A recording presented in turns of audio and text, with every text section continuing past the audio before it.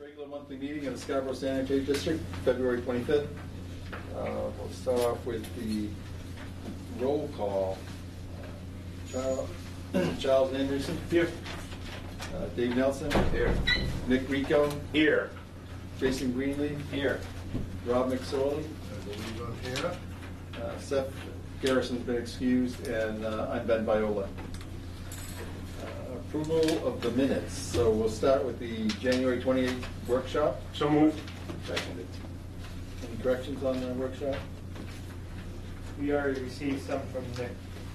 Okay. That we will incorporate. So all in favor of approval? 100%. And then the next one is the January 28th regular monthly meeting minutes. So moved. Second. And I believe we had some corrections on that as well? Yes. That we, I had a correction on page 5. The first sentence at the top of the page. I don't know whether it's a pickup already or not. Mr. Greenleaf made a motion to amend the rules. That would have been a motion to suspend the rules. I'm going to set them in. Good idea. Good catch. any others? And then still one we did. Yeah. Very old. Okay, so all in favor of approval for that amendment? Okay. That was one. Yes. So we'll move on to the superintendent's operation report. Superintendent. Thank you. A copy of the monthly report of operations for the month of January is included in your packet. Our average effluent flow for the month was 1.36 million gallons a day. Our effluent quality was again well within our permitted limits. We averaged 95% BOD removal and 98% total suspended solids removal. The concentrations were 14 milligrams per liter and 6 milligrams per liter respectively. The copy of the pump station flows for the month of January is included in your packet. Again, there are some erroneous flows at the Pine Point pump station, which I think we just figured out today what the problem was. We had some failing check valves, so the pumps were repumping flow, and we were getting remeasured. So, and we also had some erroneous high flows we put at a Tall Pine pump station, but that was due to some clogging issues in the well. We have finished replacing all of the generator batteries. This is a proactive maintenance activity that we do once every 3 to 5 years to ensure the reliability of our generators operating.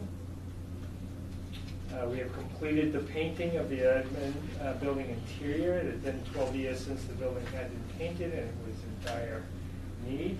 This has provided the opportunity to weed out much unneeded material as we put things back in place. The budgeted waste-activated sludge pump has been delivered. We are currently evaluating the best way to complete the installation. We actually might put it off until winter time next year.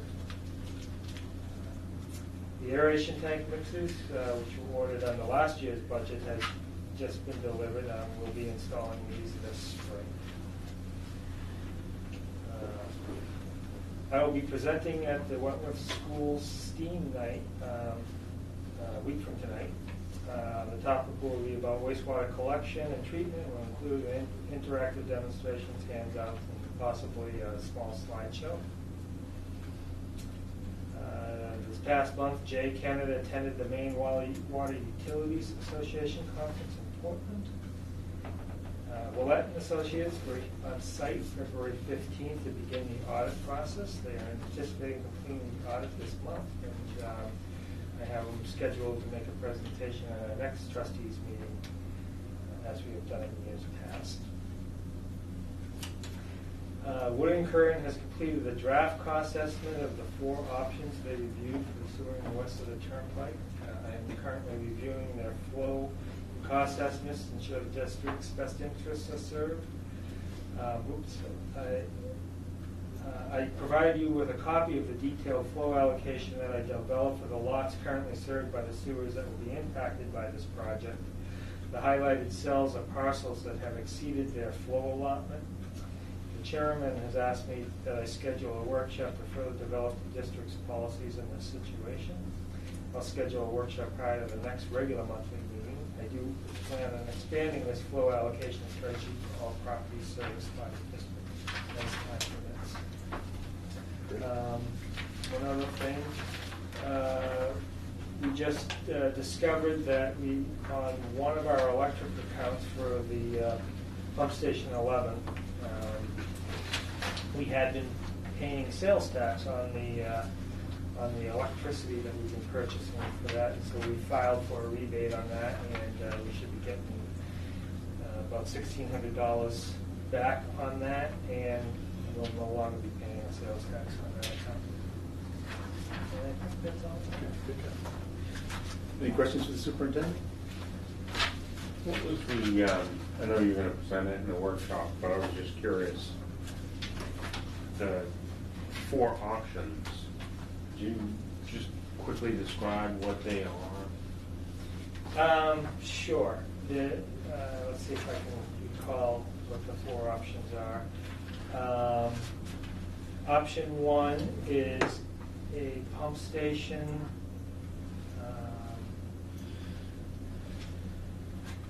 basically opposite, on 114 opposite from the golf course on the northerly side. And then that would collect flow from the northerly parcels.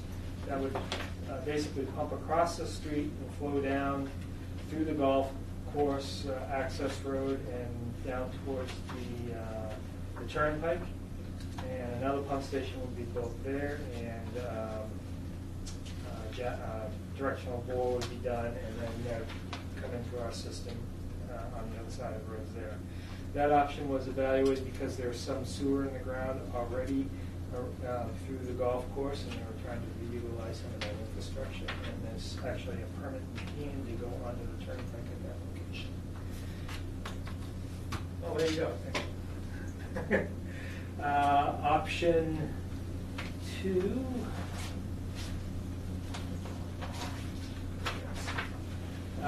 Again, utilizes 2 district pump stations. One again on the north side of 114 across from the golf course, and another north of 114, but at the halfway between Cummings Road and 114, and that would pump under the turnpike and into our collection system. The golf course interior would be all private sewer and have their own pump station to service that, and then there would also be some private sewer to service other parcels north of towards the Running Hill Road area. Option 3. The third option is a single pump option, which the pump station again is north of the golf course. That would collect all the flow from both the golf course and also the north of 114 there, and that would pump down 114 and directly into the turnpike into our system on 114. And the fourth and final option is a variant of that, which instead of going, that previous option had a very long bore under both the access road to 295 and also the turnpike. The final variant moves the force main south on the turnpike and has a much smaller directional bore under the turnpike, and again connects to the sewer basically in the Brownwood Drive complex area.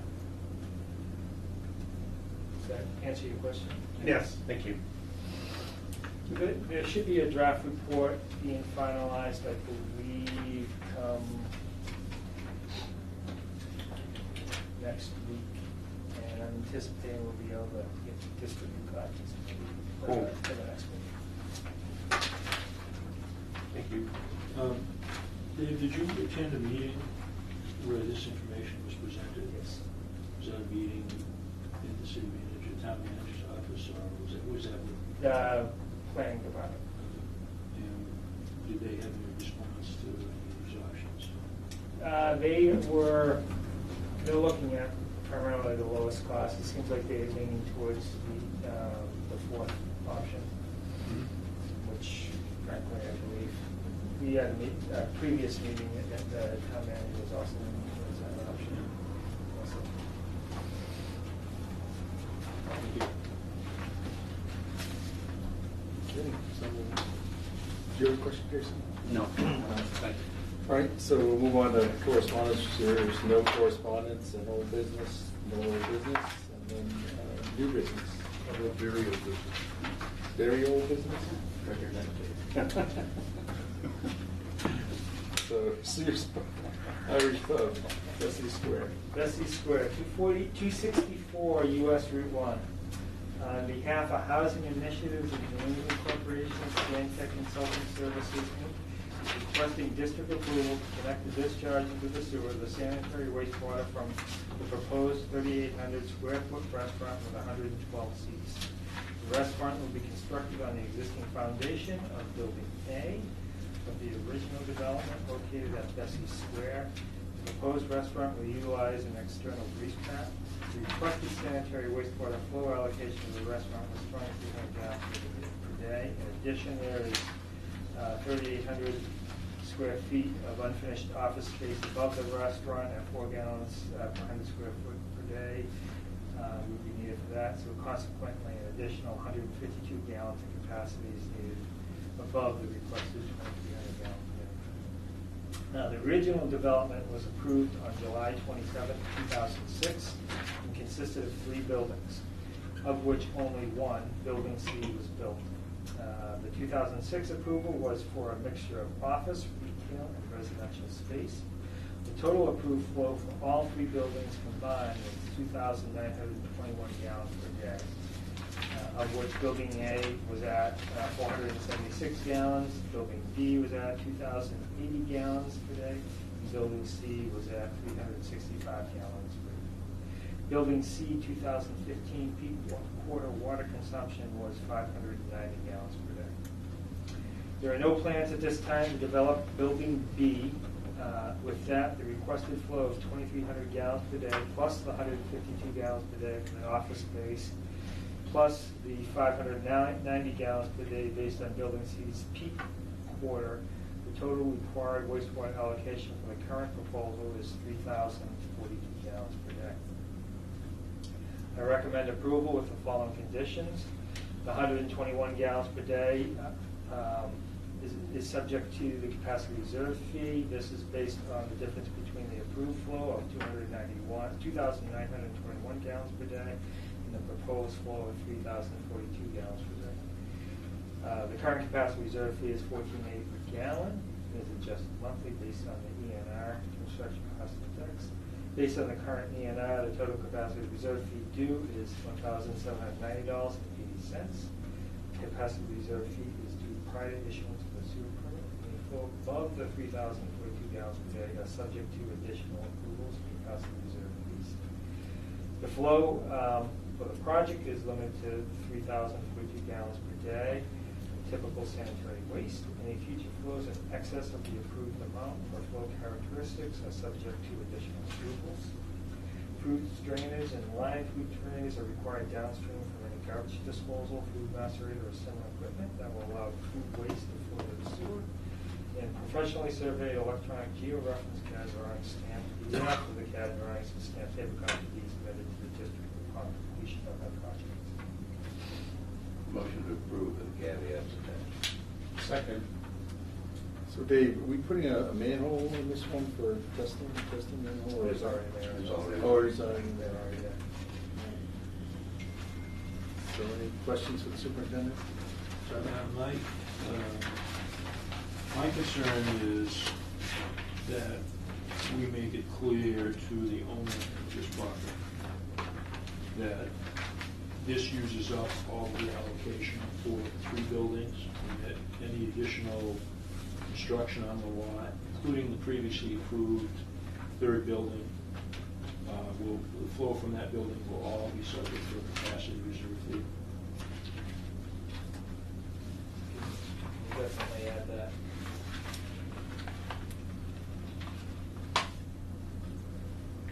Anything else for the superintendent? Any questions? So could that be included as one of the conditions of the approval? I will amend the motion to include that. Roland, move my second. Was there ever a capacity reserve fee paid on the original, the 2006 approval? I believe there was, I can't remember what it was off the top of my head. My recollection was that the proposed project exceeded the original allocation, and there, wish I brought it with me, but I'm almost positive that a capacity reserve fee was paid. So I guess my concern would be, we're assuming that all the capacity reserve fee was paid on the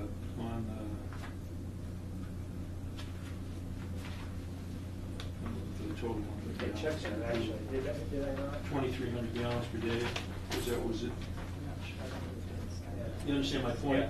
Make sure they paid that. Because frequently they don't pay that capacity reserve fee until they take out the permits. So if they hadn't paid it all in advance, I want to make sure that we're not giving credit for something that they weren't before. I will confirm that.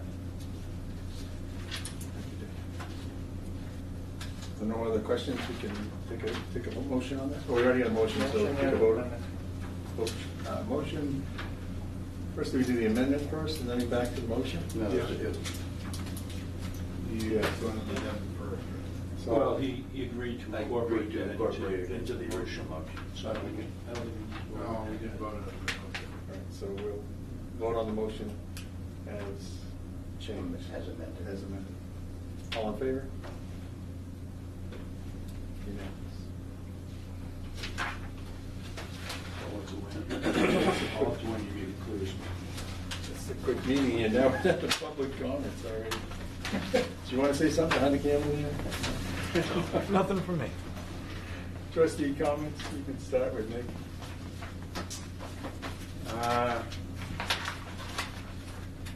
Just one of those send my condolences to the Nelson family.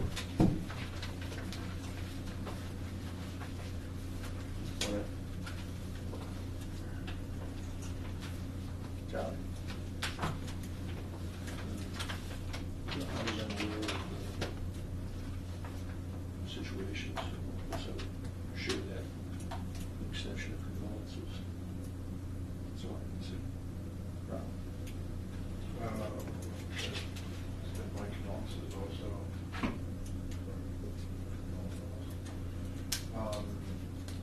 Been a good month, we haven't had any complaints, so thank you to the superintendent and staff.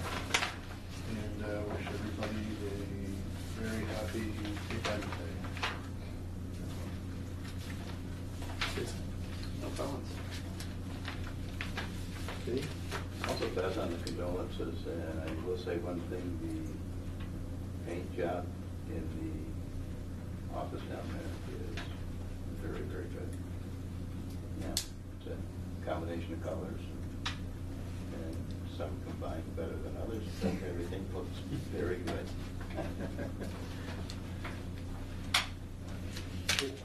It really did. It did, there's no question. So, I really don't have any comments other than to say that Dave's done a great job on following up on the extension of the sewer across the turnpike. Condolences to the Nelson family. That, take a motion for adjournment? So, second. All in favor?